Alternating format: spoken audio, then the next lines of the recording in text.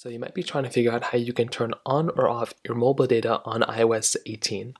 Now doing this is very basic. It doesn't really take too much time. There's a couple of options you have.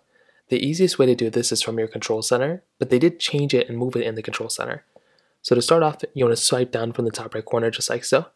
You want to hold down on this particular corner right here, and you will see a few different options come up, but you will see the cellular data option.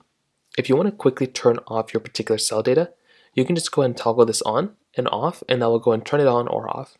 So you can just click here, turn it on, you can click here to turn it off, and that's kind of all you're going to have to do. Now if you don't want to do it that way for some reason, you can always make your way over into your settings application right here.